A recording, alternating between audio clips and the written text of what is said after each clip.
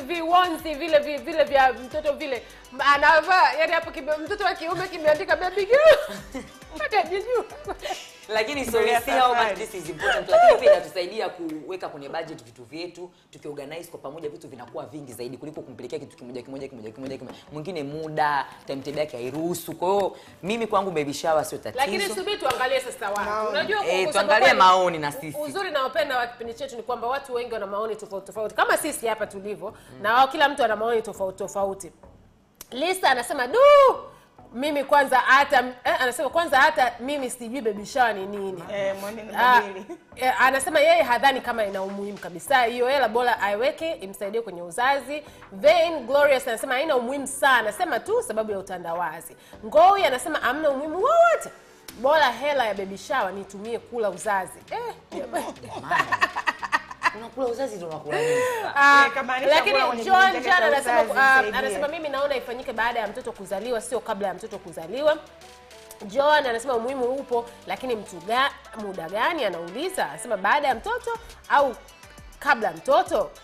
Angel Kamala anasema hakuna umuhimu. Sherehe ni baada ya mtoto kuzaliwa. Hao anasema kwamba huyu yani huyu nahisi ni yule wale ambao wamefundwa. Anasema mimba inafichwa, sio kila mtu aone. Wengine wana roza husda. Hiyo husda alisema nani leo Mwanaume. Lakini huyu anaitwa Claudia anasema kwamba umuhimu upo kwa sababu unapata vitu kidogo na pia inakusaidia kuenjoy na marafiki zako. Karda anasema haina umuhimu kabisa. Anasema kwamba Prince Queens anasema bora sherehe kama hiyo ingefanyika endapo mtoto naye, anasema mtoto na mama wakiwa wameshatoka wapi? Hospitali. Teddy anasema kwamba hamna umuhimu kabisa. Yani kwamba hizo ni mbwembwe na zimeongezwa siku hizi. Miss Everything anasema binafsi sioni umuhimu wowote. Afukati Paul anasema hakuna umuhimu kabisa, ni kupoteza hela. Modric Mchacho anasema umuhimu upo lakini sio lazima. Fortune anasema kwamba Fortune Vincent anasema sione kama ni utamaduni wa Tanzania. Uliza wanaofanya baby shower kama walifanyiwa wao. Umeelewa? Anasema hivi, MC Oleni anasema kwamba umuhimu haupo. Kuhusu swala zawadi, ananiambia mimi sasa boke kawaida inabidi utunze pesa kwa ajili ya uzazi kipindi chote cha ujauzito. Hivi wewe kwa hiyo mtu ukipewa zawadi unakataa ndugu yangu? Yaani zile zawadi pesa unatunza. Alafu una zawadi umepewa. Yaani okay, so wengi wanasema kwamba haina umuhimu. Hii inaonyesha kiasi gani kwamba mambo yamekuja sio yes mambo yamekuja na internet. Yamekuja na internet lakini haya pote hajashikia ubungo. Lakini haya ni maoni yetu na alikuwa pia ni comments kutoka kwenye Instagram page yetu ya DADAZ TV show. Na wewe pia unaweza kuendelea kututumia comments ya mawazo yako. Basi sawa, tunaenda mapumziko, tukirudi mtukati ndio inafuata jamani.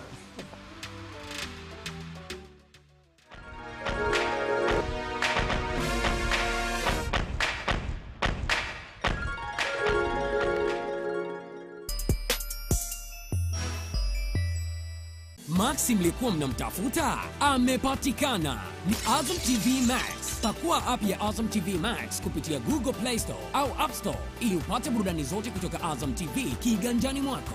Iwe ni michezo, tamthilia, habari, filamu na hata vipindi vya watoto. Hii ndio Azam TV Max bwana. Mambo iko huku. Musoma 96.8 FM East Africa Radio. Together tunawakilisha.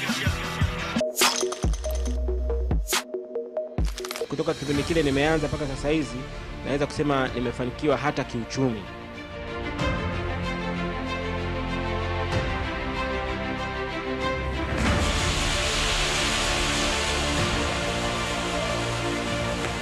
Biashara yangu inahusiana na vyakula vya Kiswahili. Wakilisha kila Jumanne saa 3:30 usiku hapa EATV. Maznat College College ni chuo cha urembo na ujasiriamali. Tunatoa kozi zifuatazo: urembo wa mwili na uso, urembo wa nywele na mitindo, kufunga vilemba aina mbalimbali, kusuka na kushonea weavings, ufundi wa kushona nguo, kupika na kuremba keki, upandaji na utunzaji wa maua na ujasiriamali. Chuo kipo Mwenge Mpakani karibu na bodi ya mikopo. Kwa mawasiliano zaidi piga simu namba 0712000666 au 0752444470. Instagram page @maznatbeautycollege.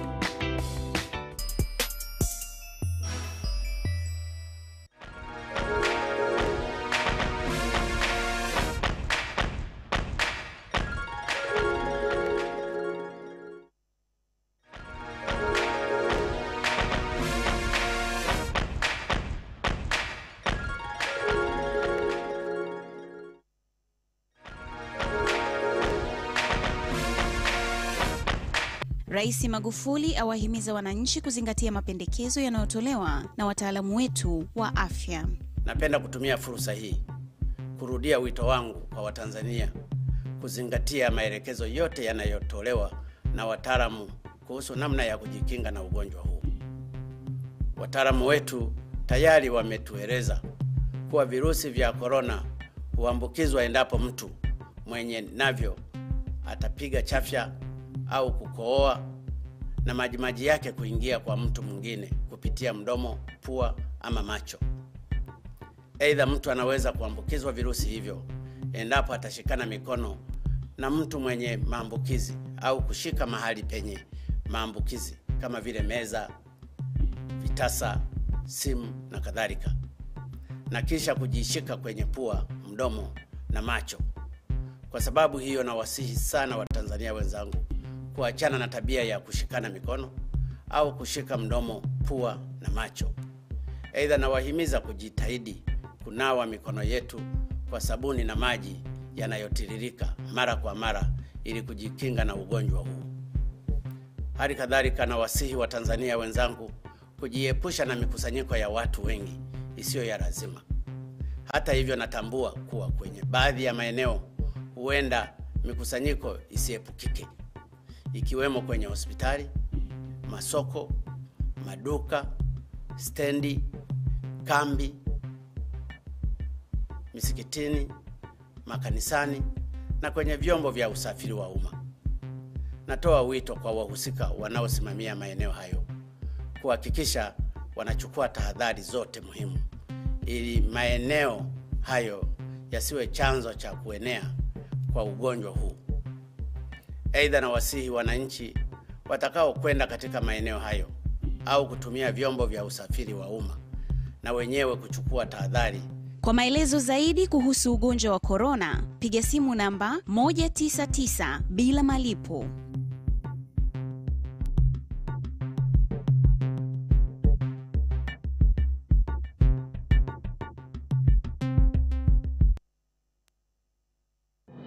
Dunia imegubikwa na kelele nyingi sana ambazo ndani yake kuna habari. Ila cha kushangaza, kuna habari zisizohabarisha. EATV saa moja tunakuletea habari zenye habari, kisiasa, kiuchumi, biashara, michezo na burudani. Tunakuletea habari mpya, wapi imetokea na lini imetokea, kutoka kila pembe ya nchi. Nikiripoti kutoka hapa mkoani Singida, Mika Ramadhani, EATV.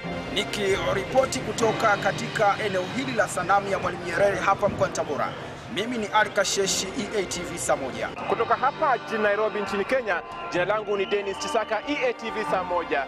EATV saa moja, tumedhamiria kukuhabarisha.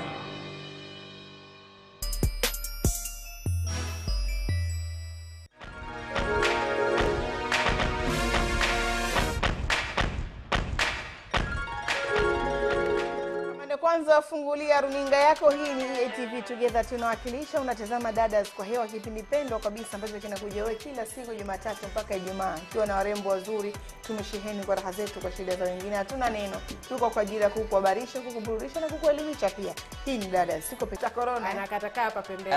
Tutazungumzia basi pia na mambo mengine kadha wa kadha, lakini leo mtukati tunazungumzia, je, mwanaume anawezaje kuhimili msongo wa mawazo? Kwa maana tunaona wenzetu hawa wanakumbwa na mambo mengi sana kisaikolojia, kwa sababu sio kwa sababu unakuwa unashindwa kuhimili mawazo yao mavipi. Sisi wanawake tunaweza tualia hasira zikaisha, tunaweza tukaongea hasira zikaisha, lakini hawa wanaume hawa wanawezaje kuhimili msongo wa mawazo? Kama unavyofahamu, katika kipindi hiki cha corona huwa hatuna mgeni live hapa studio, tunafanya naye mazungumzo kwa njia ya simu kupitia video call. Na leo tutazungumza na mwalimu Makene. Kwa majina yake kamili anaitwa Bryson Makene. Yeye ni mwalimu lakini pia ni mwanasaikolojia. Atatuzungumzisha hapa kufahamu mambo mengi sana juu ya huyu mwanaume ambaye anayeweza ama anawezaje kuhimili msongo wa mawazo. Mwalimu Makene, karibu. Halo Mwalimu Makene. Asante sana. Habari za kwenu? Mwalimu Makena. Pia. Habari. Unatusikia vizuri hapo? Habari njema. Sisi tunakusikia vizuri tu Mwalimu Makena, karibu sana kwenye DADAZ. Mimi nawasikia vizuri kabisa. Okay. Tuende moja kwa moja kwenye topiki yetu ambayo tunaongelea leo, mwanaume anawezaje kuhimili msongo wa mawazo. Hello? Tuende moja kwa moja, Mwalimu Makena, tuende moja kwa moja kwenye topiki yetu ya leo ambayo tunaongea. Yes, mwanaume anawezaje kuhimili msongo wa mawazo, ukizingatia kwamba kwa tamaduni mwanaume anaonekana ni mtu ambaye anaweka sana vitu ndani, sio mtu wa kuongea akiwa na matatizo mbalimbali, especially akiwa yanamuumiza akili au akiwa ameumizwa. Yeye sio mtu wa kuongea kama sisi wanawake, wala sio mtu wa kulia. Yaani haonyeshi hisia zake wazi, tamaduni ziko hivyo. Sasa huyu mwanaume akiwa na msongo wa mawazo au depression au vitu kama hivyo, ni njia zipi huwa anatumia kukabiliana na hali hiyo?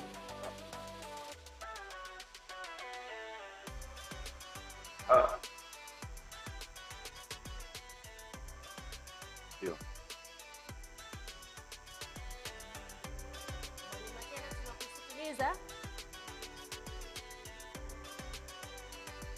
Naona network kidogo haiko vizuri, kwa hiyo tunakuwa hatusikilizani vizuri mwanne. Au matatizo msongo wanawaza kichwani. Tofauti na wanawake kama ulivyosema ninyi sana.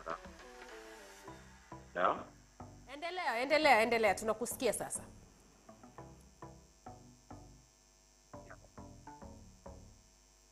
Ya,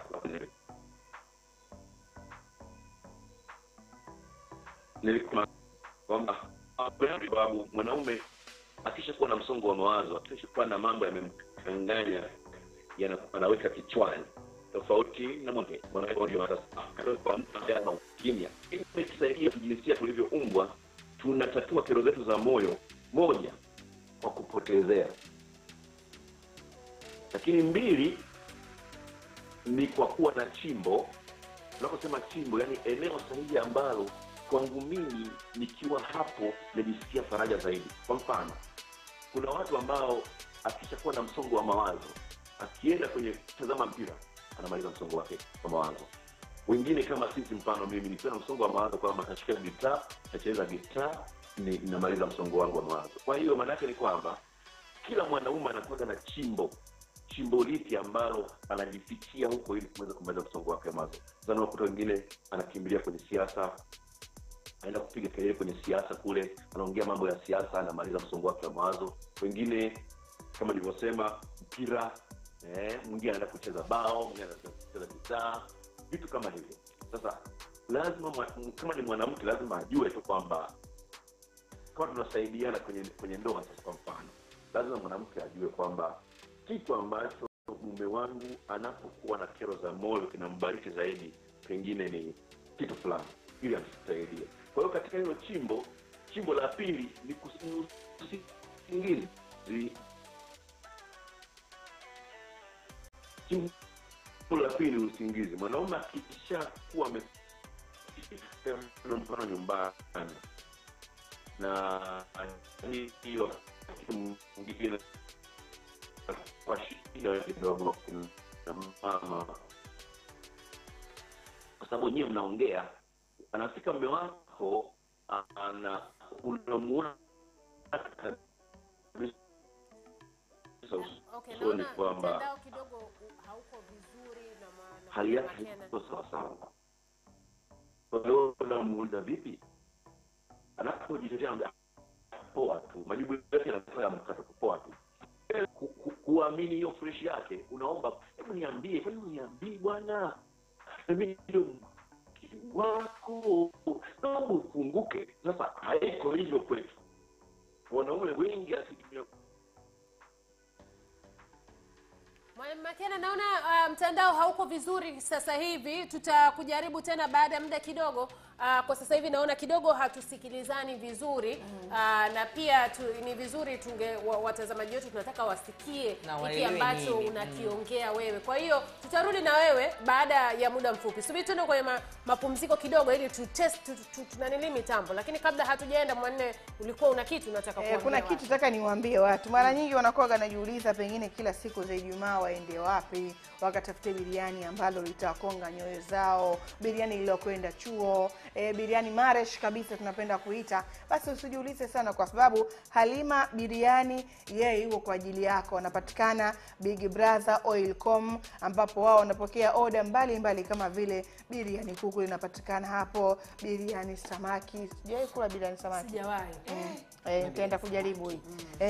Kuna biriani mbuzi pia, na wana deliver kokote pale ulipo. Kama unapatikana sehemu yote, wao wana deliver. Wanatengeneza pia bites za aina mbalimbali, na wanatoa huduma za kulisha maofisini, mikutanoni, maharusini, maulidini, kitchen part, single send off, pamoja na shughuli za kitaifa. Kwa kama una shughuli yako yoyote, mtafute Halima Biriani aje kukuhudumia kwenye sherehe yako, chakula kizuri chenye ladha nzuri. Nataka nikutajie nambari za simu hapa ambazo zinapatikana ili uweze kumpigia simu na kutoa oda yako mapema. Kipindi hiki cha corona watu wa oda sana, kwa sababu unajua hatutaki kukaa kwenye mtu. Kwa hiyo watu wapige simu, watoe oda zao na watapelekewa sehemu wao ambao walipo kupitia 0655 154577. Nairejea tena 0655 154577. Pia inapatikana kwenye Facebook pamoja na Instagram kama Halima Biriani. Anasema karibuni wateja wote, mteja kwao ni mfalme, tunakuletea popote pale ulipo. Tuna mapumziko basi. Tuna mapumziko basi, tukirejea hapa tutaendelea mbele.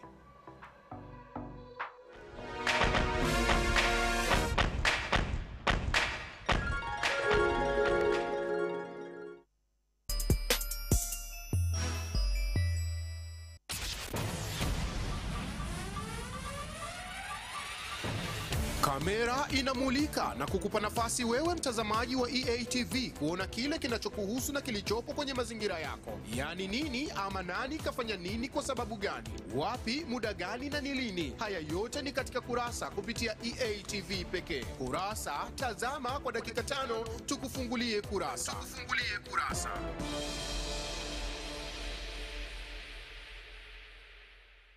Kurasa inadhaminiwa na Tigo.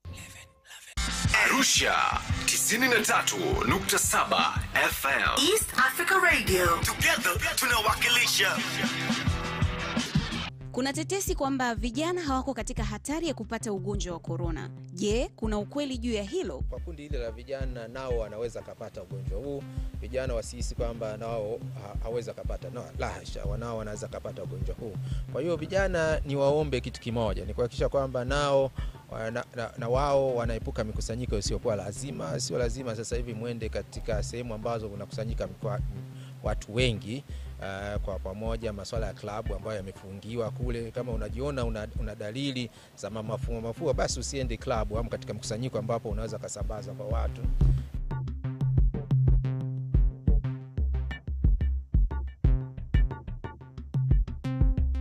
Kwa maelezo zaidi kuhusu ugonjwa wa corona, piga simu namba 199 bila malipo. Ujumbe huu umeletwa kwenu na Wizara ya Afya, East Africa Television na East Africa Radio.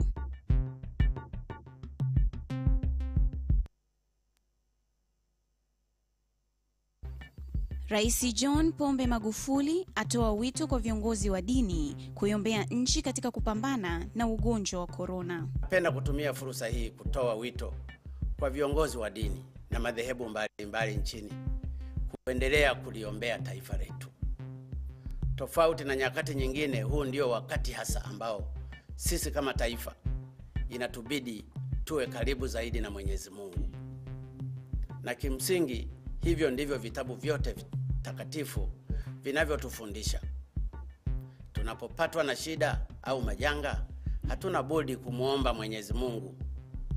Mathalani kwa wenzangu wa Kristo, wanafahamu kwenye kitabu cha Pili Nyakati sura ya 7 mstari wa 14, wana wa Israeli walipopatwa na janga la ugonjwa wa tauni, Mwenyezi Mungu aliwakumbusha kumuomba, ambapo alisema, napenda kunukuu, ikiwa watu wangu walioitwa kwa jina langu watajinyenyekesha na kuomba na kunitafuta uso na kuziacha njia zao mbaya, basi nitasikia toka mbinguni na kuwasamehe dhambi zao na kuiponya nchi yao.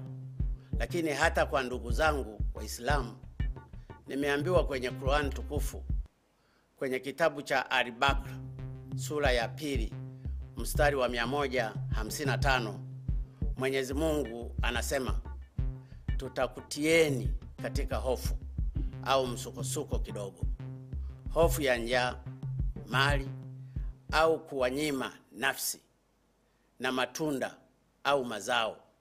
Lakini katika mstari huo huo Mwenyezi Mungu anaahidi habari njema kwa watakaokuwa na subira, uvumilivu au kuendelea kujinyenyekeza kwa sala na toba. Kwa maelezo zaidi kuhusu ugonjwa wa corona, piga simu namba 199 bila malipo.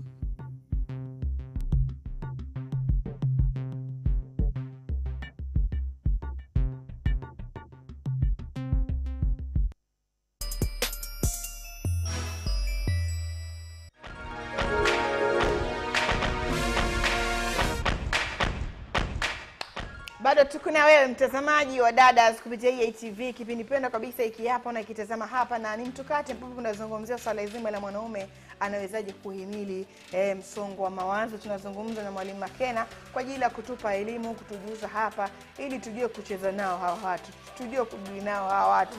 Maana mwisho wa siku unaweza kujikuta ndio watu wanauawa huko, watu wanachoma moto wake zao, wanawafanya majivu, wanakwenda kuwachomeka kwenye mashamba yao. Inabidi tujue kucheza na saikolojia za hawa watu. Okay, tuko nampigia hapa Mwalimu Makena. Tuko na Mwalimu Makena yuko kwenye line kwa sababu video kidogo ilikuwa network, unajua mvua zimenyesha hapa katikati kwa hiyo zimeharibu network kabisa. Basi Mwalimu Makena yuko kwenye simu. Mwalimu Makena, karibu tena, tunaongea kwa njia nyingine. Tunakukaribisha tena kwenye DADAZ. Tunaomba uendelee moja kwa moja kwenye toka ulivyoanza ili tusianze tena upya maswali. Mwanaume anawezaje kuhimili msongo wa mawazo? Njia gani anatumia yeye kukabiliana na msongo wa mawazo? Asante sana. Kwa sababu mmesema mnataka mtuwini ili msije mkapata matatizo zaidi. Jambo la kwanza, mwanamume ana kitu cha kupotezea. Kwa sababu kwanza mwanaume ni tofauti na mwanamke. Kitu kidogo cha mwanaume ni kitu kikubwa sana kwa mwanamke. Kwa hiyo mwanamke anaanza kusema, bwana jambo dogo hilo, achana na hilo bwana. Akamwambia mke wake, lakini mke wake sasa kwa sababu alivyoumbwa ni tofauti na mwanaume, mwanamke hupokea kama alivyo-receive, ana receive, anatunza, ana incubate, baadaye kinakuwa. Ndivyo wanawake walivyo. Anapokea kitu kidogo, anakitunza, kinakuwa kikubwa. Sasa utofauti huo, kunakuwa na mtafaruku hapo sasa, kwa sababu mimi nimpotezea, wewe umeendelea kukikuza, unakuwa na shida hapo. Kwa hiyo jambo la kwanza la mwanaume anapotezea. Hilo la kwanza. Lakini la pili, kwa sababu mwanaume akiwa na kero za moyo au msongo, anaweka matatizo yake yote kichwani. Lakini mwanamke yeye anaweka kifuani, yani moyoni. Ndio maana wakati mwingine mwanamke tunasema mnapona mapema, kwa sababu wewe hata unapoamua kutatua, unatatua moyoni na kusema kabisa, moyo wangu nimeusikia umekuwa kwatu. Sisi wanaume tusihifadhi mambo yetu kichwani. Utatuzi wetu sio kuongea. Utatuzi wetu sisi ni kukaa kimya. Sasa hiyo kimya yetu sasa inatakiwa nayo muijue kwamba sisi pia ukimya wetu tunakimbilia kwenye chimbo. Tunaposema chimbo, yani unakuwa na kitu ambacho kinaweza kusaidia kutatua. Kwa mfano, Mwalimu Makena akiwa na kero za moyo, akifika nyumbani atafika ashike gitaa. Mwanaume mwingine atakwenda kupiga kelele kwenye siasa. Mwingine atakwenda kupiga kelele kwenye mpira. Na akirudi mwanaume anakuwa amebadilika kabisa, ameshapona. Sasa hilo ni chimbo. Kila mtu ana chimbo la kwake. 3, chimbo jingine la mwanaume ni kulala. Mwanaume kama ana msongo wa mawazo, kama mke wake alishamjulia, anaweza kumpokea halafu akamsindikiza na kumbembeleza akapumzike. Akipumzika mwanaume akiamka sio yule aliyekuwa mwanzoni. Sasa hivyo vyote nilivyovitaja vitatu kwa mwanamke haviko hivyo. Na ndio maana tunapishana hapo. Hiyo ni kwa upande wa mambo ya tofauti za kijinsia. Yeah. Okay. Mwanne, yani nilikuwa napenda tuendelee kweli kuongea na Mwalimu Makena, lakini muda wetu kidogo umeisha, na ile na ile video call ya mwanzo ndo ambayo muda ndo muda kidogo umeisha. Lakini Mwalimu Makena, hii topic tunaiweka kiporo kwa sababu bado sisi tunahisi bado, yani bado hata sisi bado hatujashiba kabisa. Wanaume wenzangu, tuangalie outcome zaidi kuliko kwenda kijinsia. Ndio. Yaani wanaume waangalie matokeo ya msongo ni ipi. Mambo ya asazi, mambo ya kifo, mambo ya kukosa usingizi, mambo vitu vingi. Sasa waangalie matokeo kwanza ili wajituni, waweze kuwa na uwezo wa kuachilia kama wanawake, waweze kulia. Na nyewe wanawake msiendelee kutuka kichwa mno. Kwa sababu nyumbani ndio mnasababisha hiyo. Sisi wenyewe na nyewe mnatoka. Ndio mnaambia watoto, ndio mnaambia watoto wa kiume, wewe ndio kidume unalialiaje hapa, unalia kama mtoto wa kike, toka hapa. Lakini sasa Mwalimu Makena, nyinyi inawezekana kwamba wanaume hawajui hizi athari. Utakuta mwanaume mwingine ndio hivyo halali, hajui kwamba kutokulala ni athari inatokana na msongo wake wa mawazo. Mwanaume mwingine hiyo kupotezea. Wanaume wana mtindo wa kupotezea sana. Yaani kitu, let's say mko kwenye mahusiano mnalitatizo. Tatizo lile wewe unalichukulia kubwa, yeye mwenzako anachukulia kitu kidogo, ndio hapo tunapokosana yani hapo. Alafu wanaona sisi tunaongea sana, yani ndio hapo siri. Sikilizeni dada, shule inayotakiwa hapo wanaume waelezwe, wajitambue, wajikubali na waanze kujua kulia. Kweli. Ili wapone, wajue kwamba matokeo ni magumu sana kuliko vyanzo vyake.